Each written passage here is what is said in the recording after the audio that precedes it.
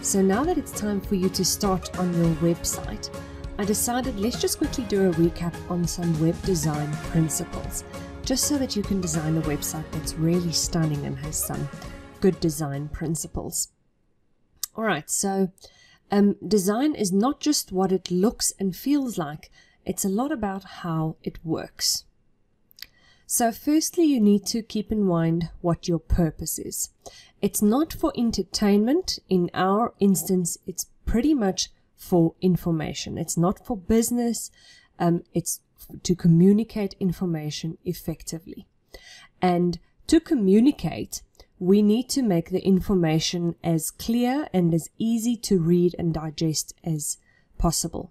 So to do that, we need to organize the information using headlines and subheadlines, that's headings basically, and rather use bullet points instead of long sentences.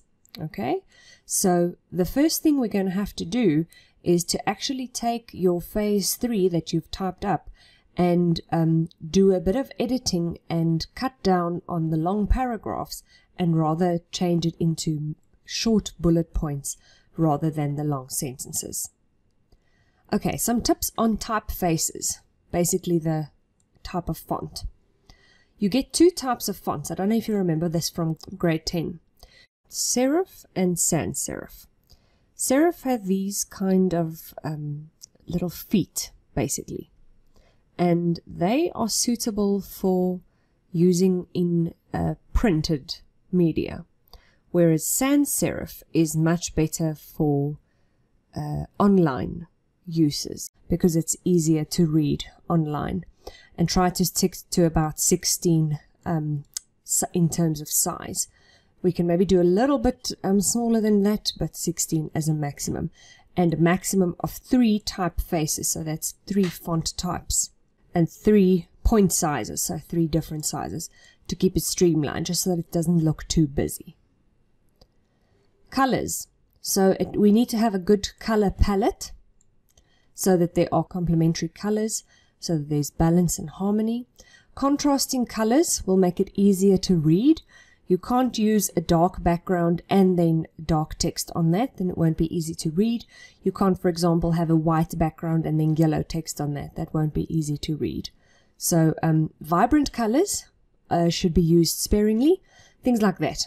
You can see that's a vibrant color, but we can't use that too much. It'll be too much on the eye. Last but not least, and this is very important, white space or negative space is very effective at giving your website a modern and uncluttered look. Now, if we just look at this website, do you see all of this white space on the sides? That makes it very easy to read, the fact that we have basically this column in the middle to have our text to read. So we can achieve this by using tables and basically just making the table, I would say, pretty much 60% or even 50% of the size of the whole page and having it aligned in the middle. It will really create a lot of white space on the side and make sure that you have the paragraph tags for each paragraph so that there's space between your text as well, so that there aren't these big chunks of text. White space makes a very big impact to make things easier to read and actually have your audience want to read your website, to have an uncluttered look. Right, images, you need to also use sparingly. You need to use the right images. Now, we're going to definitely use our graphs that we made in phase 2. And if you want to use a photo, which can be very effective, especially for the home page or the landing page, then let me just quickly show you here. Let's say, for example, we want a picture of a forest as the background. Then you can't just use any of these. These are pictures with copyright. So go to Tools, Usage Rights, and labeled for non-commercial reuse, because I mean you're not going to make money out of this website. So non-commercial reuse means you're not going to make money out of it, but you are allowed to reuse it. Then these are the kind of images that you are allowed to reuse. Now at the bottom here, when you hover over it, this is the pixel value. Now this is an enormous pixel value. if you want to use this, you're going to have to resave it in Paint or something and actually make it a smaller pixel value, because this will make the loading time for your website very, very long. So rather use pictures that have a smaller font or a smaller pixel count, that it won't impact the loading time of your website so much if you think of putting this online.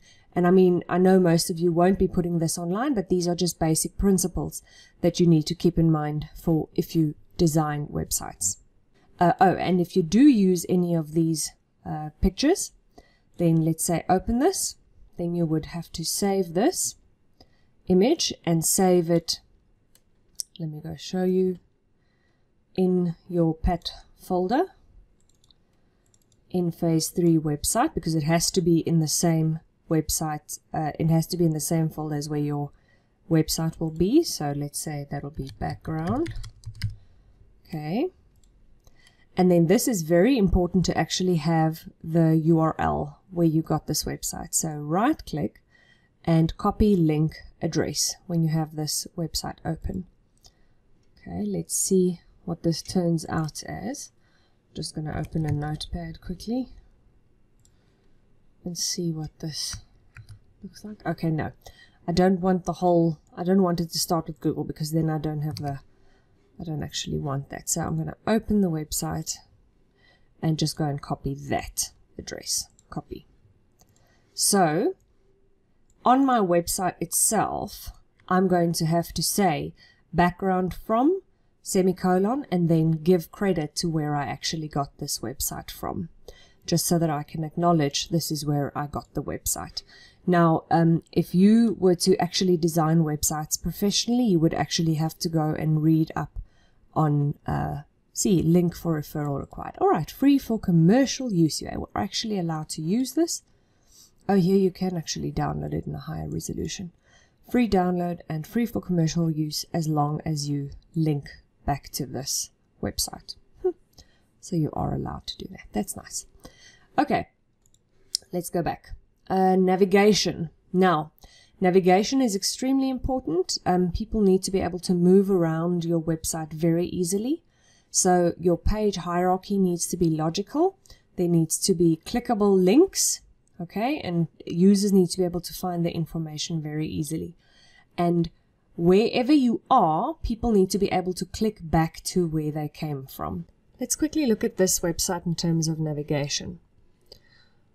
What I quite like about this is I can see all the links at all time, but I know which page I'm on because of the underline in green. So if I go to services, I can see I'm on the services page because the link is underlined in green. So for some reason, you guys always take away the link from the page I'm on. So for some reason, while I'm on the home page, you just link me to the other pages and you don't actually keep the link there. So the whole navigation pane stays exactly the same. All the links are there the whole time, but they show me which page I'm on in some way or another. The color is different, or there's a line underneath, something like that. I must say that is a really nice element to show me where I'm at. Okay, grid-based layouts, that's basically putting your information in a grid. They show an example of that here quite nicely. They do that for newspapers and things as well. That's basically putting your information in a grid. If you use columns and if you use a table to basically design the layout, then that can work quite nicely. Not that one would do that in a professional environment, but for us with basically with the knowledge that we have, that's the only way we can do that. And then an F pattern design, you've learned about that before. That's basically that they've determined that that's how people read. People like to read from the left to right and from top to bottom. That's an F layout. So either from top to bottom or from left to right. That's basically, if you look here, that's the heat map of how people read. So you can either have your navigation pane at the top, or you can actually have your navigation pane on the side, because that's how people like to read. check that the load time isn't too long, and that's why I said the images must be not be too large, and check that your site will be mobile friendly. What we mean by that is at least that the images will adjust based on the size of the screen, that the images won't stay a certain size, in other words, say for example 500 pixels or whatever, that they will adjust based on the screen size. So it'll rather be 80% of the screen or 50% of the screen, so that if you open it up on a smaller screen, then it will actually resize. Let's just have a look if there's anything else here. Web safe fonts, basically you get fonts that are now basically Google web fonts, but I think for our purpose what we're going to do is we use web safe fonts that are fonts that will be installed on any computer. So that needs to be the font that will be installed even on the oldest computers on the user's Word version. And you can see that, and you can find the font names here in the font drop-down list in Word. But just because your computer doesn't have it doesn't mean all computers would have it, okay? So you can't just choose any of these fonts. There's a list with a very limited number of fonts that you can choose from that you know will be on anyone else's computer as well. Okay. And then here they also say serif fonts are for headlines. Keep fonts minimal, and we use the sans. I just wanted to show you as well the visual hierarchy. That's basically how you draw people's attention to certain elements. People tend to skim over a page. They don't read everything on a page. So it's important to use white space, like we've said before, and also to draw people's attention to certain elements. You can do that by using headings, and also sometimes to actually make headings different colors. Do you see they make that heading in white where the text is a bit of a gray, or make headings or elements in the heading, like an underline or something, a different color, such as yellow or something like that. Okay, I'm going to give you a link to a site that gives you some amazing color schemes that you can use, because I know we aren't all very arty that we can think up our own color schemes. So this website gives us amazing color schemes to use. So if you look here, there are 50 different ones that you can look at. I will save a PDF as well if you don't have internet access. Whereas if you like this color scheme, these are the colors that they used over here. So you can use either all 5, but preferably only about 3 of these. And you will use the hashtag together with this whole code that you need to type in anywhere you want to use this as the background or as font or whatever.